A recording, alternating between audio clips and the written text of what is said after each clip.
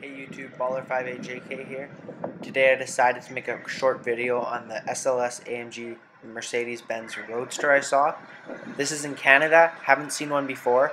They're relatively new, this is about a 2012 car probably.